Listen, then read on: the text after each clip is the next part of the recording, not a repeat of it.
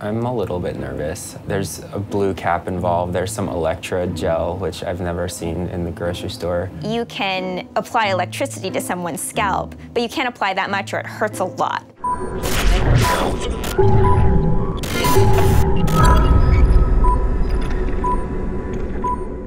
Hey, this is Jason from Motherboard. We're here at Brooklyn College where we are going to learn about tDCS, that's transcranial direct current stimulation. It's a field of study where electricity is sent into your brain to see how it responds.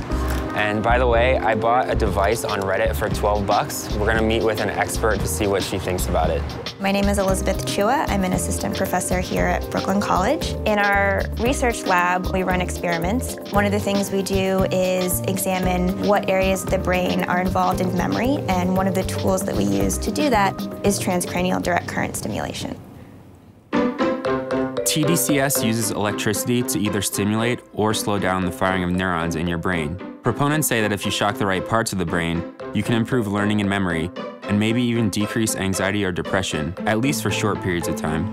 You can apply current for maybe 10 minutes, for maybe 20 minutes. The effects are thought to last for about an hour. Some people report it feeling warm, some people report tickling. One of my students, it itches a lot. People are investigating its effectiveness in stroke rehabilitation, pain management. Really a lot of different clinical disorders are thought to maybe be able to benefit. Clinically, it's all done experimentally. This is not a technique that's been approved by the FDA. The reason that it's most exciting is that it's cheap and easy to use. You can apply electricity to someone's scalp, but you can't apply that much or it hurts a lot.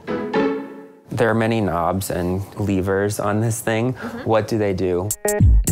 We have information about what the true current is. We can set the current at different intensities. We have a pre-stim tickle button, and we can ramp the current up and down as needed. Do you have any idea how much it costs? A lot more than the things from Radio Shack. I'm a little bit nervous. There's a blue cap involved. There's some Electra gel, which I've never seen in the grocery store. Do you ever find like lice in people's head? No, thank God I haven't. I keep feeling like totally fine, but now I'm worried. Am I gonna taste any sort of like metal in my mouth? Oh, it's already on, okay. I don't feel too much. How much am I getting? 0.1.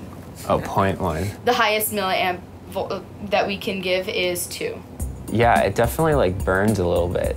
It kind of hurts, like a tiny bit. It tingles, it prickles. Are there any side effects that people report?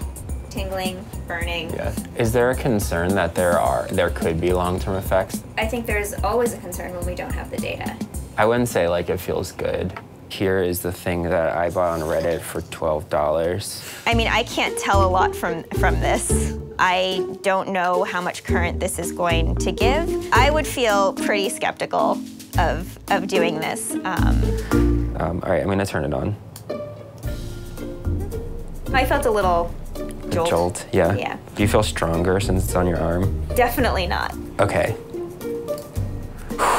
Yeah, this one like it just jolts. Jolt, yeah, right? there's a jolt when it turns on. Yeah. It's real. It's definitely real. I don't really like it very much. Yeah, this one needs more knobs. You know, one of the benefits is that it's cheap and easy to do, and so it doesn't surprise me that this DIY movement has come. We don't know a lot about it, so it's a great mystery to try and uncover.